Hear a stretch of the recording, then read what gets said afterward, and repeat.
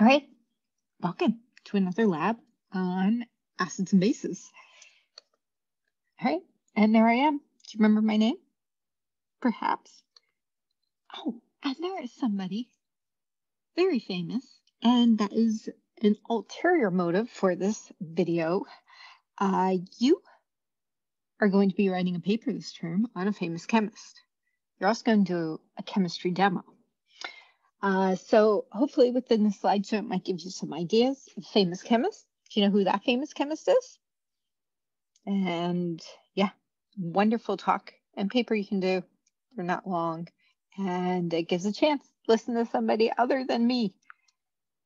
All right, so we're going to do a review or an intro to acids and bases, depending when you watch this. So acids, of course, are not sweet, but they are tart. In fact, the word acidus means sour in, I believe, Greek. We could say Egyptian, but only Major would know then. All right, so anytime you're going to have something that is very sour that makes you like that is telling you there's an acid in there. And so what we do is we load up on the sugar because we would rather have something be sweet. And the thing that's interesting is we've made ourselves extremely acidic on the inside because of all the sugar.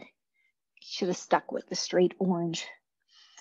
So we put a danger sign, and that danger sign should be on the sugar, because if you test sugar in the test tube, which is what you're going to be doing in this lab, it's going to say, oh, the pH is neutral. But that other lab you're doing on yourself, where you're not having sugar for a week or the whole month, you'll be happy. Battery acid. So when we talk about car batteries have sulfuric acid in them, and acids are corrosive. And so that's another picture of the sign for acids, because they corrode and they would corrode your hands. So that's why in the live videos, when I actually am in lab, I have gloves on, and so would you. And acids are also corrosive to your teeth. So somebody, this would be a tough demo to do, because you really don't want to pull your teeth out and soak them in that. The thing that's really sad, I've actually done this with a raw egg, because it will eat away at the eggshell. So you put it in different acids. The one that was terribly disgusting, and it worked, but it was more what happened because I forgot about the eggs and left them in for a long time, was those energy drinks that you guys eat. Anyway, some ideas for some demos you could do also. Acid rain, and the pH of the rain is not right, and that is due to all that smog. And of course, our tummy acid, one of the most acidic places on this planet, is inside of us, inside of our stomach. The pH is extremely low, like 1 to 2, and that is because of hydrochloric acid. And hydrochloric acid, there is a reason the pH of our stomach is that low, because that is when digestive enzymes work in our stomach. So our proteolytic, the peptidases, the ones that digest our proteins, those enzymes only work at an extremely acidic pH. And also absorption of calcium and vitamin B12 happens in this extremely acidic pH. And so everybody taking acids to counteract the acidity in their stomach, what's happening to their digestion of proteins? Something to ponder. All right. So we'll talk about acid rain just briefly. Acid rain is a problem. Had a student many, many years ago, before many of you were born. So like my first or second year teaching, so this is 25 years ago. And even more mind-boggling to me is the student would now be like 45. And yeah, very young. Anyway, the title of his report was A Sad Story of Socks and Knocks. Don't you want to be that student who writes a report in 25 years? I'm talking about you. Think of all the love you'll be feeling. All right. So our sulfur oxides and our nitrous oxides, so it could be NO, NO2, NO3, and any of them. But what happens is they're released into the air from pollution and from our tailpipe from pollution. There are some natural sources, but the vast majority are man-made, and these combine with water vapor and make sulfuric acid and nitric acid and decrease the pH of the rain. And it's not that pH that kills the trees, it changes then the pH of the soil, and that kills the trees. And it changes the pH of the lakes, and that kills the fish. And then the thing that's really making people upset is it dissolves marble, because that is calcium, magnesium carbonate, I believe. So the Greek statues or the Taj Mahal won't be there in a decade, they predict, because it is marble. So egad. All right, so yin and yang. Acids have their counterpart, their balance point, which are bases. And so the original term for bases was alkali. So the prefix Al means it is Middle Eastern. The term, and kali is potassium. And so anything that neutralizes, effervesces with acids and turns litmus blue and is caustic, which means it burns you and me, it eats away at metal. And so we would see the warning. Alkali batteries have bases in them, KOH or NaOH, and we'll get to that when we do electrochemical cells. And these are your cleaning products. So whether it's window cleaner or spick and span or Drano, these are bases. So the taste of acids is sour. The taste of bases is bitter. So bases are bitter. So anything that makes you go bitter, that is a base, which is our beloved dark chocolate. Have I mentioned yet how much I love dark chocolate? So alkaloids are plant-made bases. So they are, what they have in common, if you look at the wonderful molecules, is it is the nitrogen. And it is because of that 2s2, 2p3 configuration of the nitrogen that allows it to act as a base.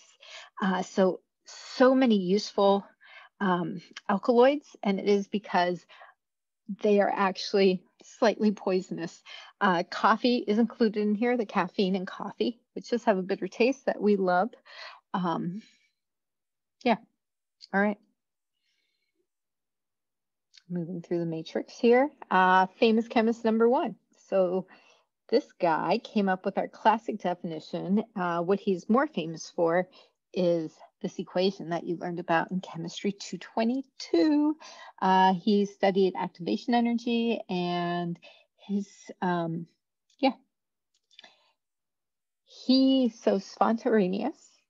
He did a lot of stuff. He came up with our classic definition that most of us know of acids and bases, which is that an acid donates hydrogen ion and a base donates hydroxide ion. The reason it's not perfect is it assumes you're in water, because water is actually hydrogen and a hydroxide ion.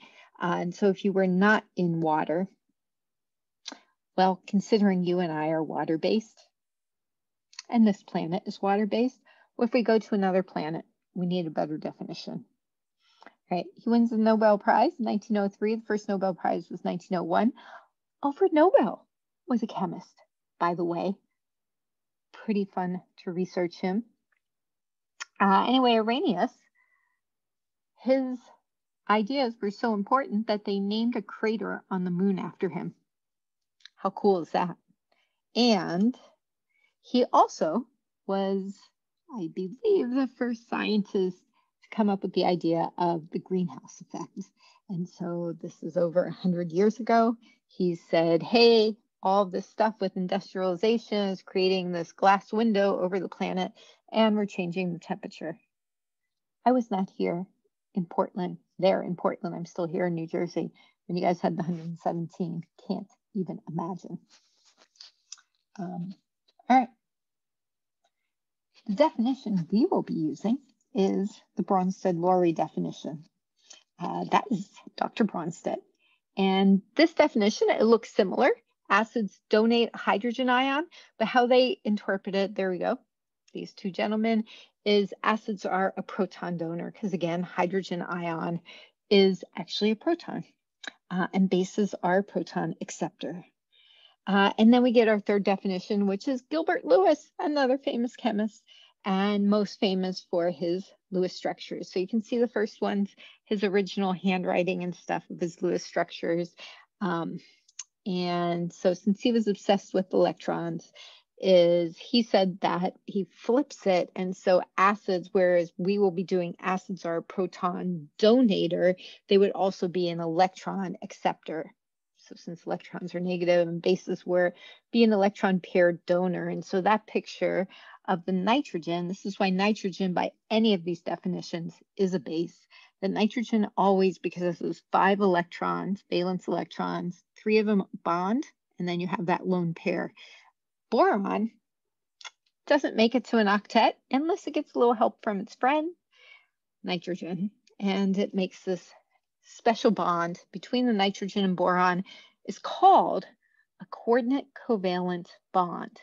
It means both electrons in the bond were donated by the nitrogen. It should be a bonus question in your lab. What do you think? Because you actually listened to me.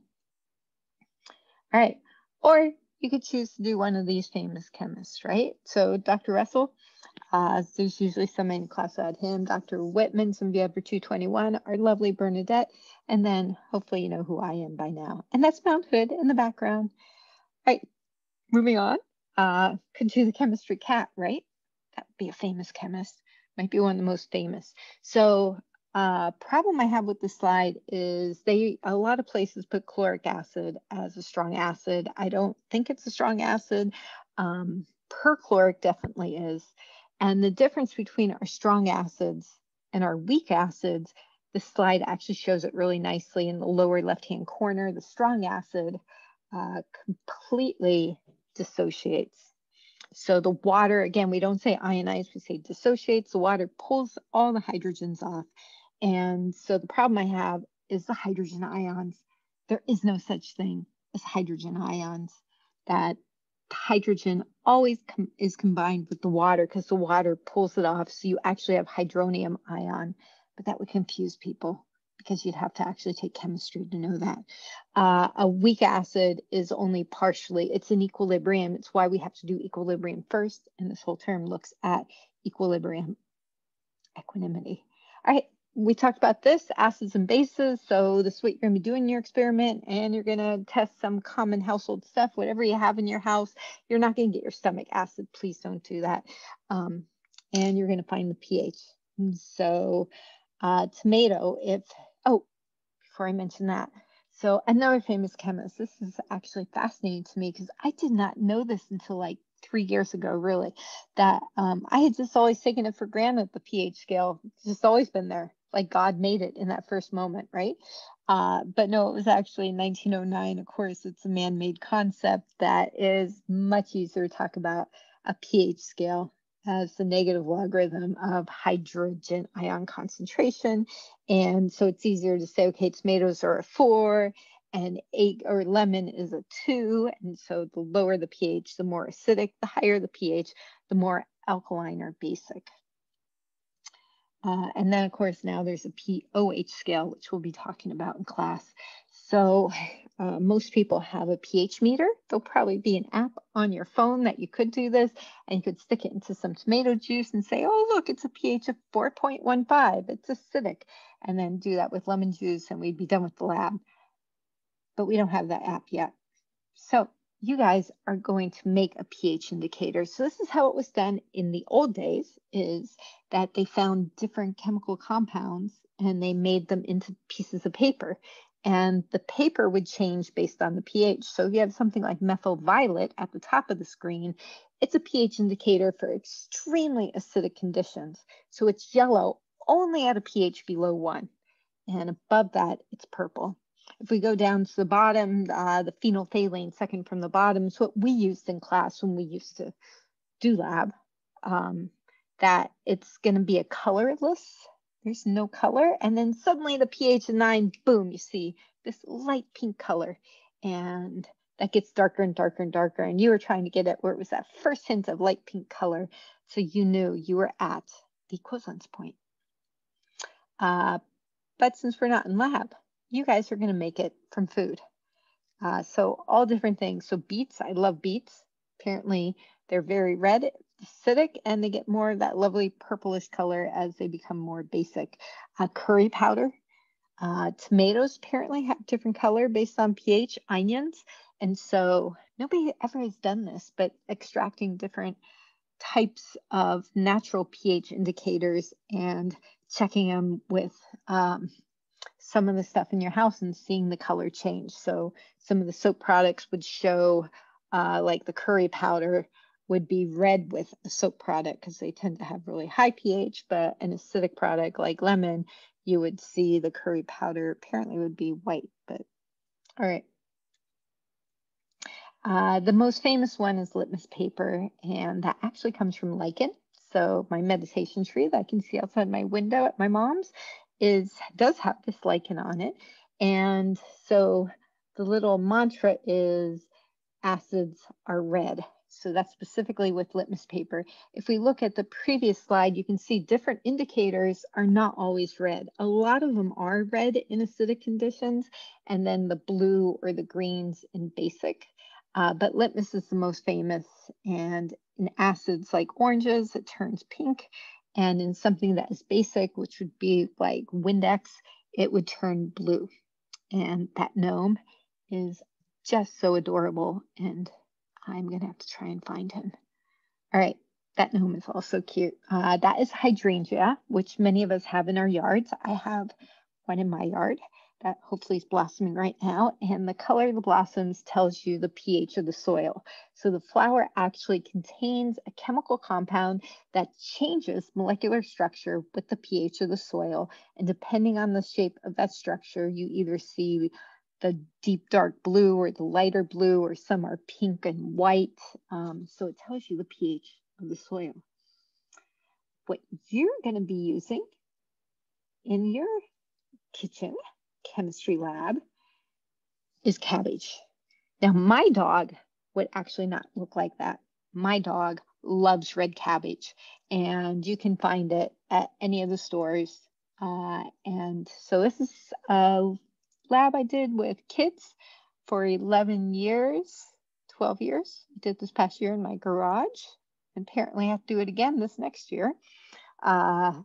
So you're going to make the indicator from red cabbage. You're going to cook up some red cabbage, and then you strain it, and you use the juice, which will have a purple color, the neutral in the middle. And when you add it to things that are acidic, you get different shades of reddish or light purple. And when you add it to things that are bases, that's when you get the fun colors, the blues, the greens, and the yellows. And actually, if you look, you can see there's the picture of the molecule, and you'd have to really discern it.